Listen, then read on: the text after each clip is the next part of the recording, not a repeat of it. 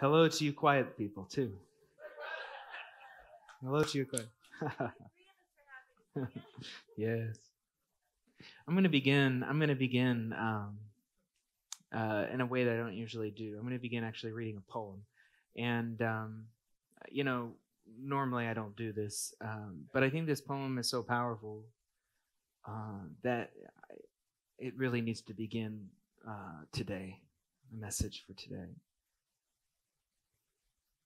So calm yourself down, open your ears, and listen. It's called The Burnt Offering. It's by George MacDonald. Is there a man on earth who every night, when the day has exhausted each strong limb, lays upon his bed in chamber dim, and his heart straightway, trembling with delight, begins to burn up toward the vaulted height of the great peace that overshadows him? Like flakes of fire, his thoughts within him swim, till all his soul is radiant, blazing bright. The great earth under him an altar is, upon whose top a sacrifice he lies, burning to God up through the nightly skies, whose love, warm brooding over him, kindled his, until his flaming thoughts consumed expire, sleeping ashes covering the yet glowing fire. As I said, I don't normally begin this way, but I think it's appropriate today because what George MacDonald is describing dramatically, poetically, is the act of being on fire for God, being on fire for Him. You've been around church people enough, you probably come across that phrase, right? Being on fire for God. The desire to be on fire for Him. Sometimes, you'll hear stories that somebody goes on a trip, a ministry, a missions trip, or a convention or retreat, and they come back and they're on fire. Or they hear a message and it makes them go on fire for the Lord. Be on fire for the Lord. Become on fire for Him. This is not a fancy way of talking about emotions. Emotions come and go. Emotions usually last a few seconds or a few minutes. Sometimes they can last a couple of hours. Okay? But they're always replaced really quickly with some other emotion. What we're talking about here is something deeper. It's something that can endure for days or months, maybe even years. It's a sense that we have that we're more clear about who we are. We're more clear about our life because we see everything in some way as coming from God and coming back to Him. So everything has significance beyond just what you can see with your eyes or hear with your ears. And you find that your life has a deeper purpose. And your desires have changed. No longer do you just want to live for those empty worldly pleasures. You want your life to be something more. You want it to be an offering up to God. Everything gets its joy and its significance because you see it in light of God. This is what it means to be on fire. Does anybody know this experience being on fire for God? On fire, on fire. There's one of our elders here. He had an encounter in his life, an encounter with God. It began to change his whole life around. It changed how he approached his work. It changed how he approached his marriage. It changed how he approached his family. He began to see everything through the Spirit. And he desired more. He desired that his life would be more on fire. And he confided in me that he began to go to talk to other people to figure out how his life, how he could burn even more. And he went to these people that he thought were mature Christians, and what they told him was, this happens sometimes. It's passing. Give it some time and you'll settle down, and everything will go back to the way that it was. That's tragic, isn't it? It's tragic. We weren't meant to live like that. We were meant to have a little flame erupt in our heart only to burn out and to live life just as we always did. God has called us to live on fire. More and more and more of us consumed. More and more of us, more of our heart, more of our thoughts, more of our life, more of our actions, burning brightly for Him. To the day comes when we are all flame for Him. All flame. Trouble is, it's more difficult than that, isn't it? Right? The fire that kindles, a spiritual fire in our heart, the fire for our Lord, it seems to burn bright and then dies down and burns up again and dies down. For some of us here, the experience of being on fire is maybe only just a hope that we've had. One day, my life would be on fire. I would be on fire. Some of us, it might be just like a distant memory. I remember back when I was on fire. And I'm telling you, you were meant to live that way. I wasn't meant to live that way.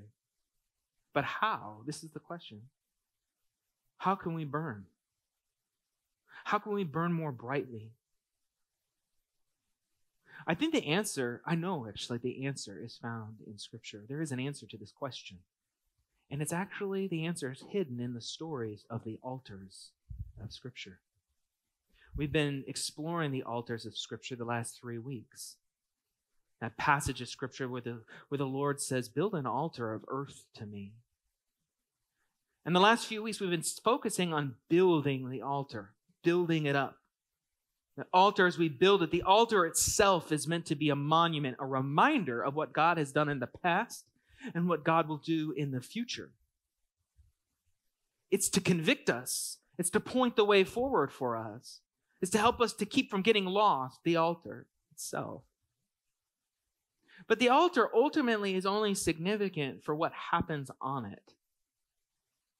We are to build an altar and rebuild the altar so that we can do something there.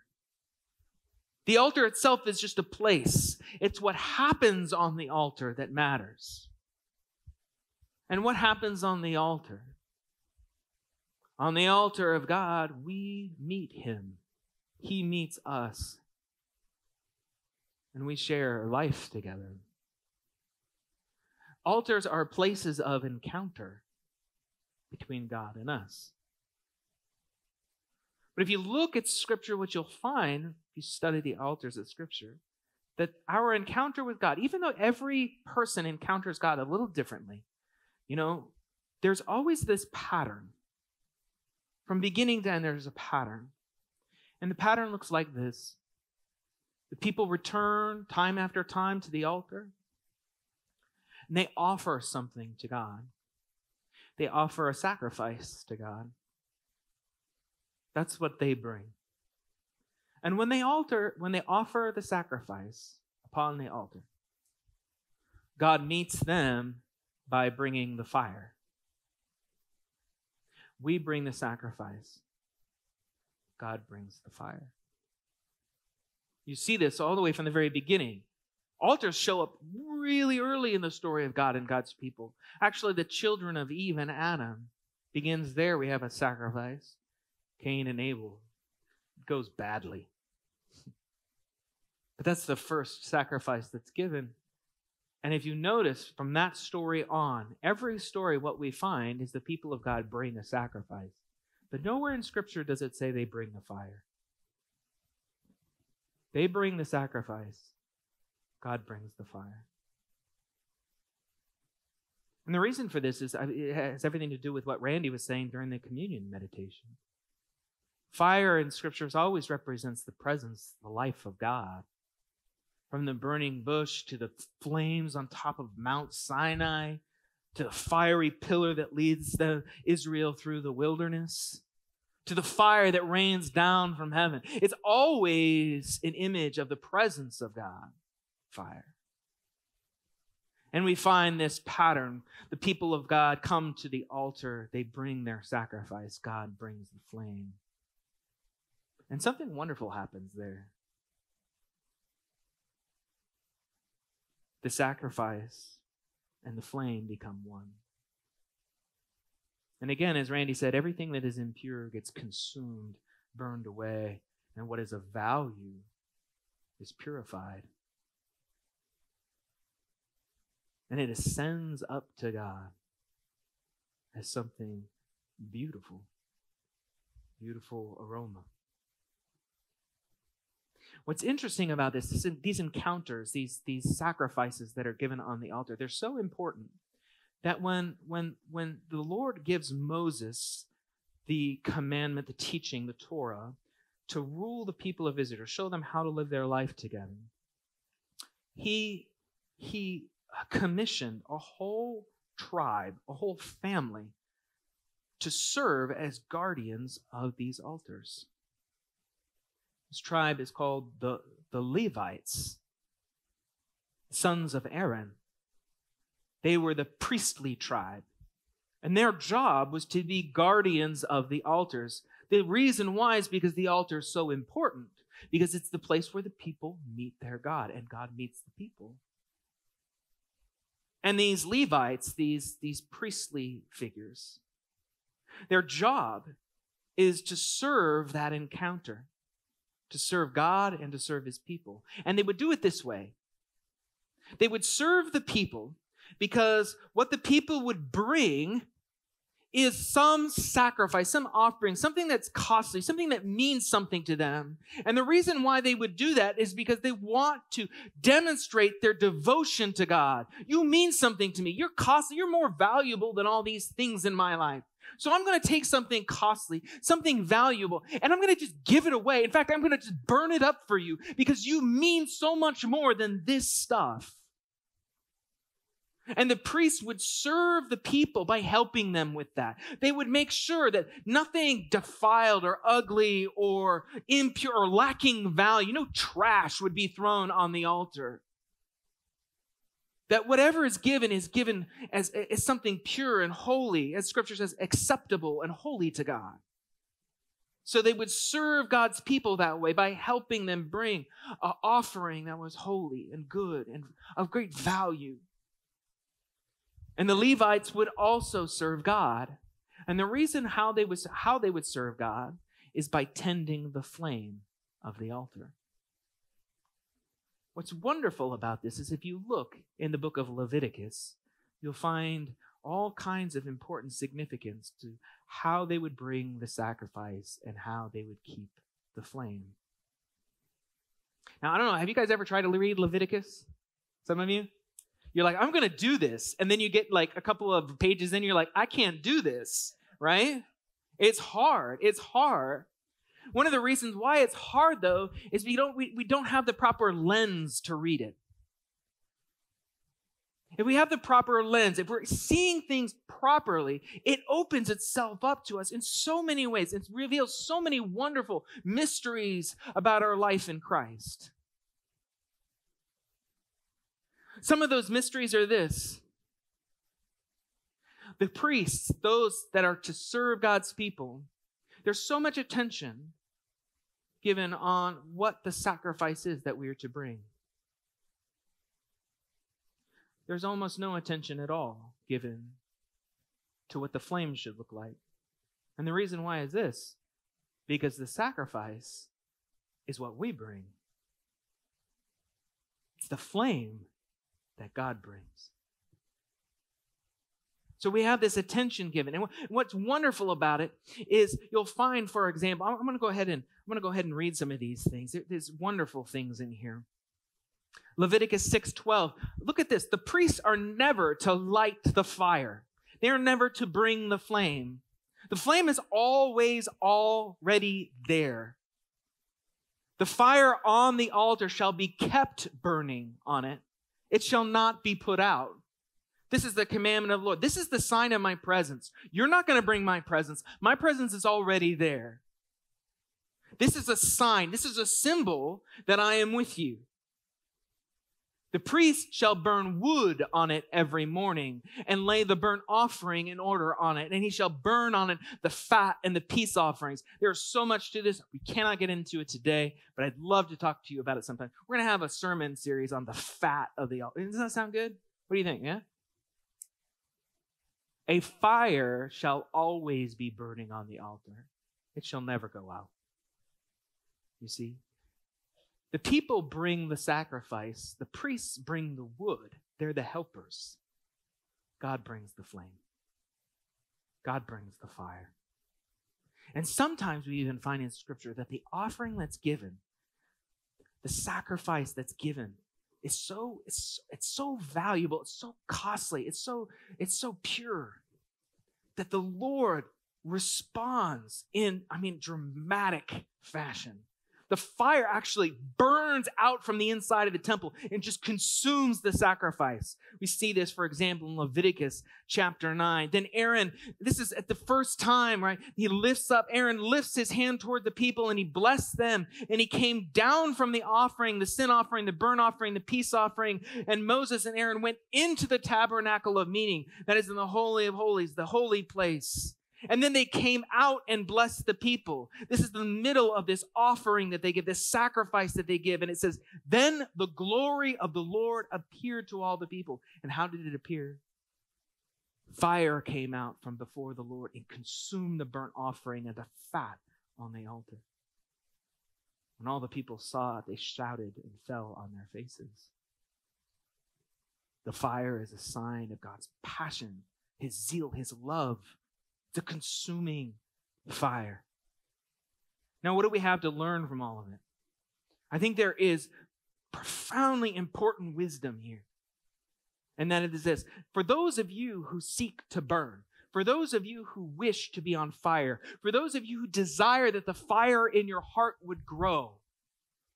Now, I know that that's not all of us are there today. Some of us don't desire that at all. Our desires are just firmly fixed on the things of the earth, the things that you can see and touch, the things that will last you 60 years.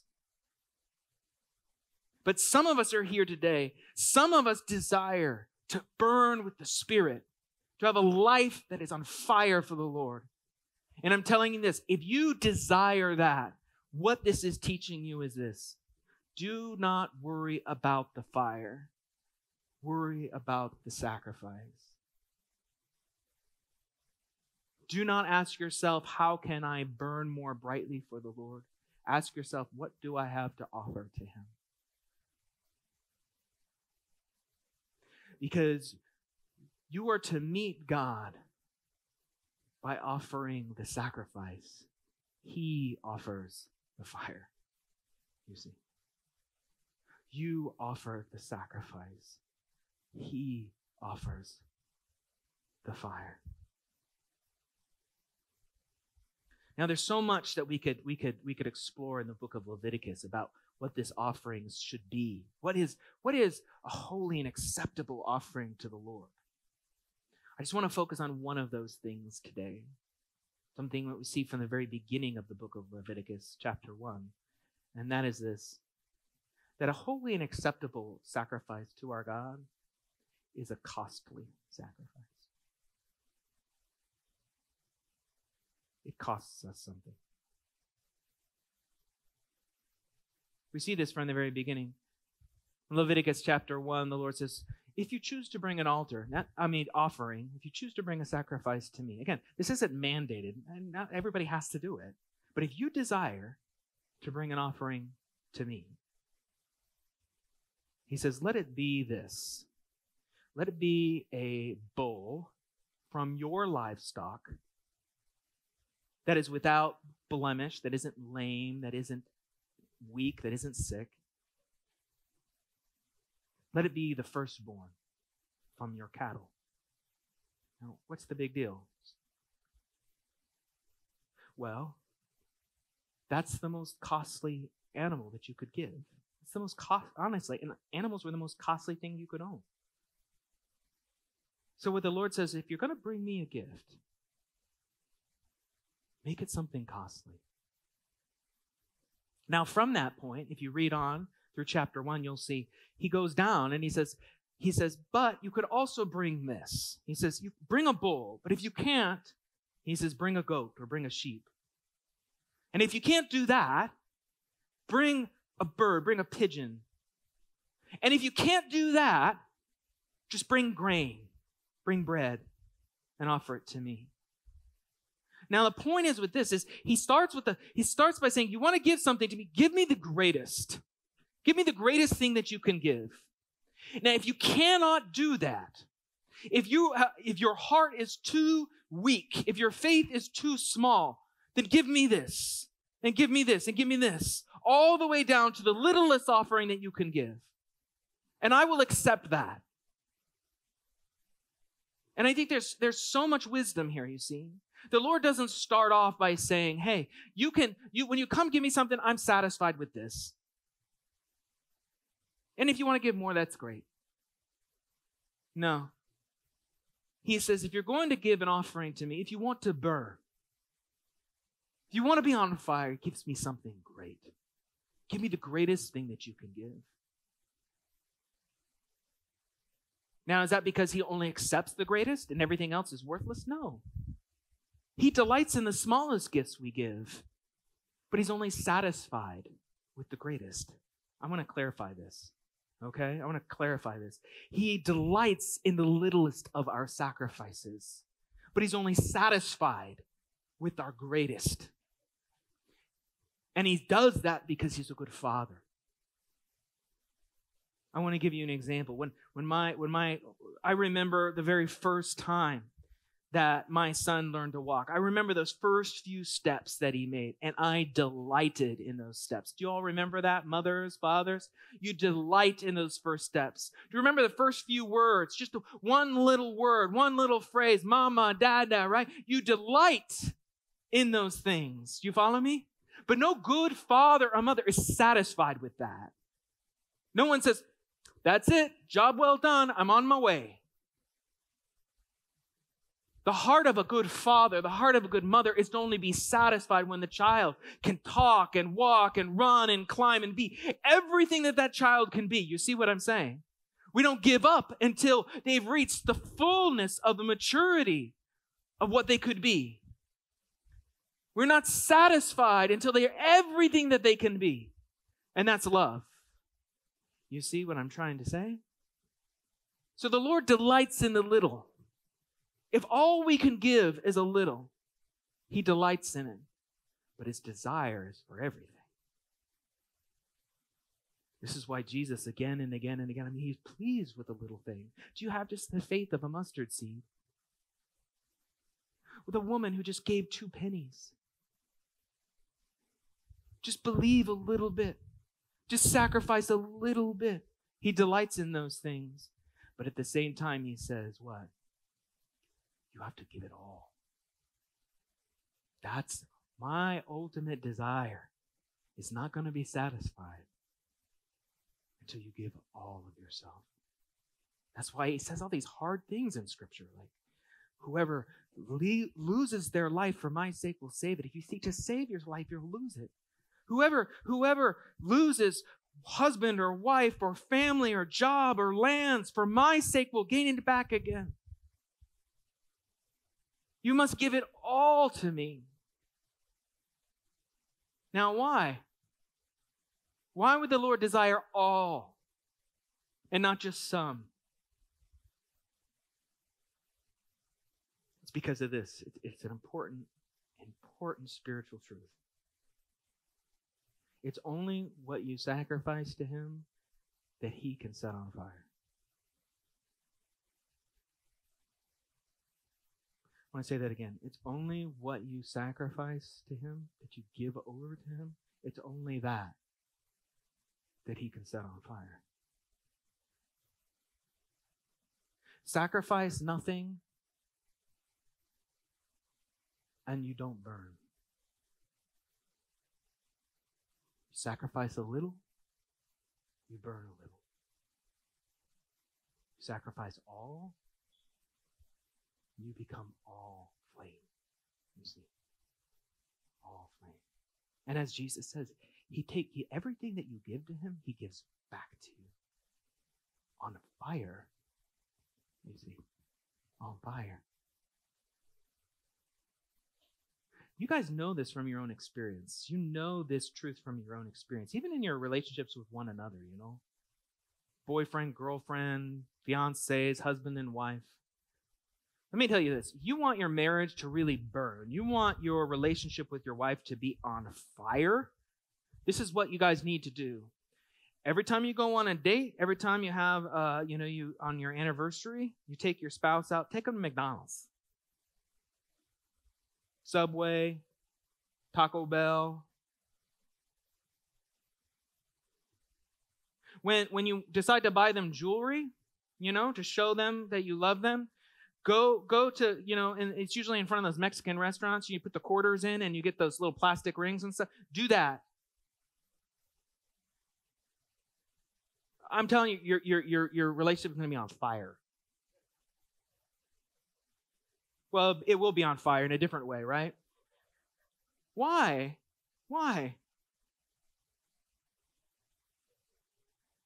Because you're worth, yeah, exactly, because they're worth more than that. And you want to communicate that. You are of great value. You have great worth to me. And so I'm not going to cheap out on you. You see, you're worth more than my money. That's why I'm going to buy you that ring. That's why I'm going to buy you those earrings. That's why I'm going to take you to a nice restaurant. Because you're worth that much. And when you give something that's costly that way, you understand that the flame begins to burn, you see, more brightly. And it's not just monetary things. Sacrifice greatly for your spouse, and you'll find that the flame comes bright again. Sacrifice your time for them. Listen to them. Show them that they're valuable. Show them that they're worth your time and your attention and your heart. And what happens? Your relationship turns on fire. And you're wondering, man, you know that song, you've lost that love and feeling, right? You're worried about your love and feeling. Don't worry about the love and feeling. Offer the sacrifice and let the fire come. And it's the same truth with God. The same truth with God. You give a little, you burn a little. You give it all, you burn. Become on fire for Him.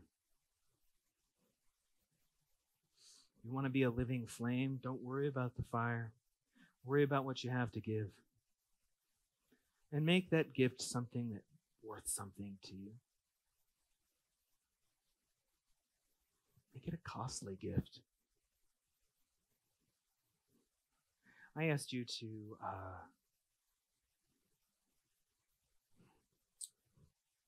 no, I'm going to say this.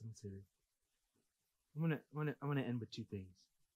The first is a word of just praise to Christ. Because I don't know if you've recognized this. I know some of you have. But this is all Jesus from beginning to end. Why did Jesus burn so brightly? Because every thought and every word, every day, every moment was an offering to His Father out of love. He says, I say nothing of myself. It's all from my Father. And it's all for my Father. You see, He wasn't worried about burning brightly. He was just worried about offering His sacrifice to His Father. And so He burned. And when He went to the cross, which is the great altar, He offered Himself to the Father. Do you remember what I said about those priests, those Levites? They served God and they served the people. Jesus, I think this is Jesus, right? Our brother takes our less than holy and acceptable sacrifice and makes it holy and acceptable unto the Father. You see? He serves us at the altar of the cross by taking what is less than glorious and making it glorious for the Father. And that's not it. You see, our Lord Jesus, He serves the Father. Because upon offering that offering to the Lord, It says in the Gospels, and then he breathed out the Spirit. It's through Jesus that God the Father's flame, his Holy Spirit, comes upon us. Do you see? Our brother Jesus serves us, and he serves the Father. He provides the perfect sacrifice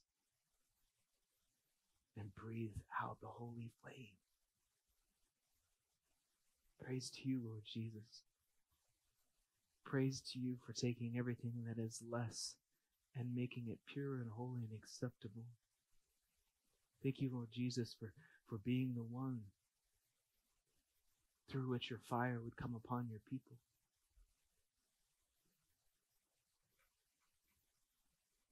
Amen. And finally, I want to ask you this. You have a stone in your hand. Each week, that stone means something different. We've been building, and now we're going to burn.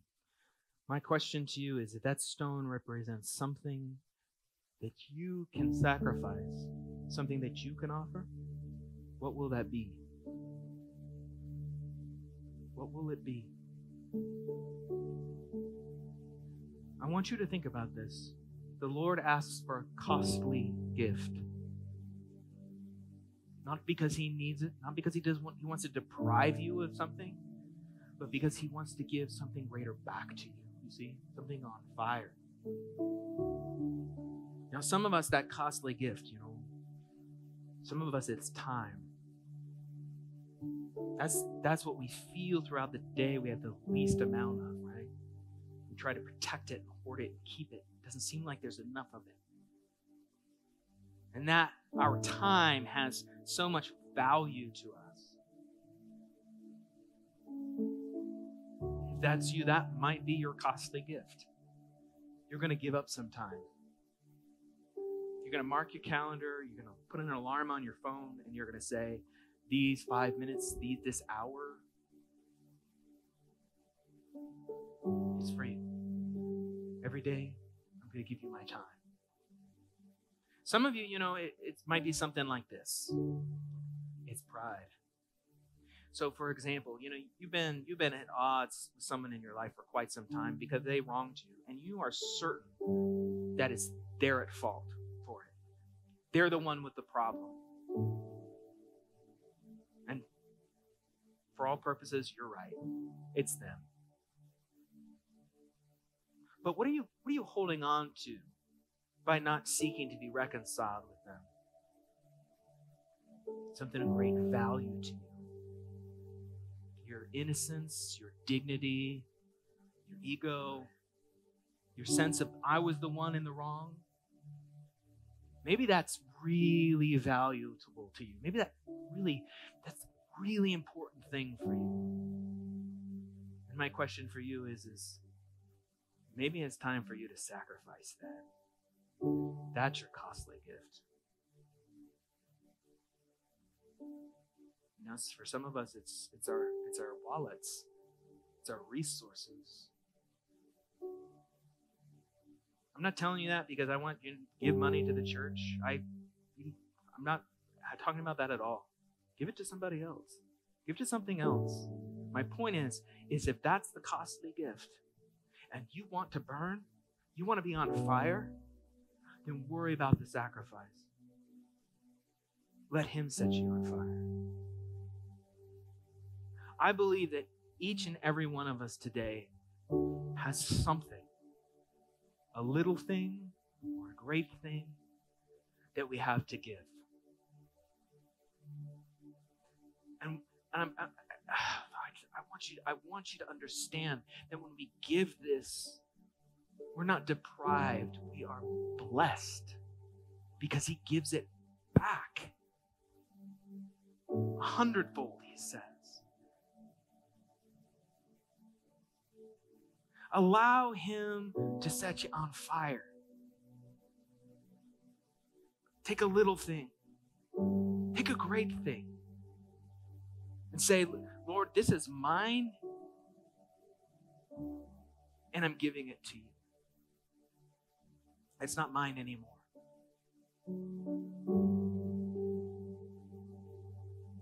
I want to ask this Holy Spirit to open your mind and your heart to reveal to you in some way what that is. Maybe some of you already know what that is. You're clear and you're ready to go.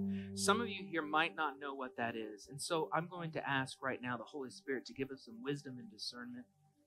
So let's go ahead and get quiet. Let's hold that stone in our hand. Let's go into a posture of prayer.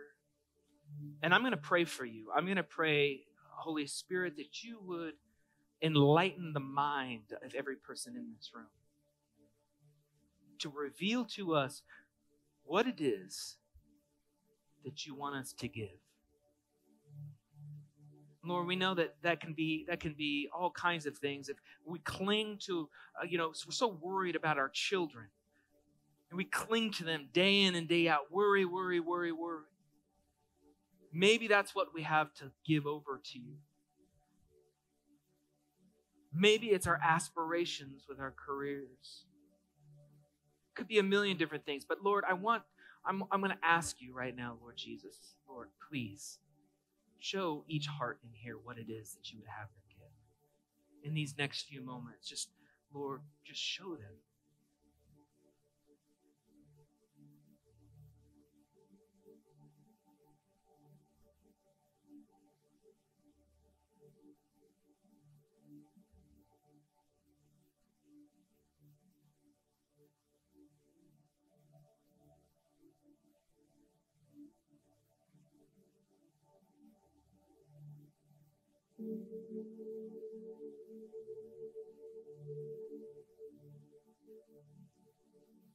Now, Lord, give us the strength to offer it up.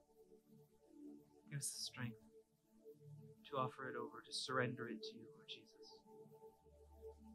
In the name of Jesus, amen. A few more words for you, okay? If nothing came to you, then you've been given a gift.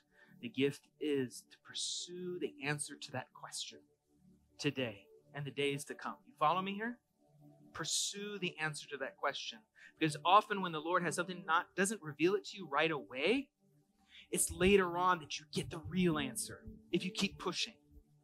So I'm going to say, if he didn't reveal it to you yet, pursue it. The second thing I want to say is I'm going to invite all of you to come forward in this time of prayer and worship and to lay that thing down before the Lord. Now, I'm asking you this. If you're ready to lay it down, if you're ready to sacrifice it, take that stone and put it on this altar.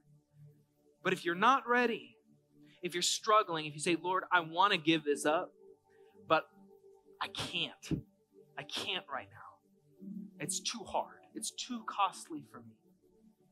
Then I want you to take that stone. Go ahead and come forward. Take that stone, put it in your pocket. And I want you to carry it with you the next few days. Hold on to that stone. Pray about that stone. Think about that stone. Think about that thing and say, Lord, show me what I'm to do with this. Show me how I'm to release this. I know that you're calling me to release, but I don't know how. And keep it with you as a reminder. If you don't put that stone on this altar, you're no less than the people that do. If you're the one that carries that stone with you in the days to come, praying over that stone, that's exactly what you need to do. If you're not sure what it is, you pursue the sacrifice. That's what you're called to do. Each one of us, though, I believe down to the depths of my heart, each one of us is called. Called to pursue giving our lives as an offering to him. So let's take that time right now. We got time for worship. We got time for prayer. Don't follow the crowd. Don't follow the leader. You follow Christ. You follow the movement of the Spirit. And if he calls you to come up here, if you feel led to come up here, place the stone here. If you feel led to keep that stone in your pocket, do that. But do it for him. Make it a gift to him. Make it an offering of praise to him. Lord Jesus, I pray that you are glorified by what we have to bring. And I pray, Lord, that we meet you on this altar. And I pray that we glow hot with the fire that comes from your Spirit. And you consume everything that is impure within us, Lord. And you purify everything that has value. Make our lives, Lord, an offering to you.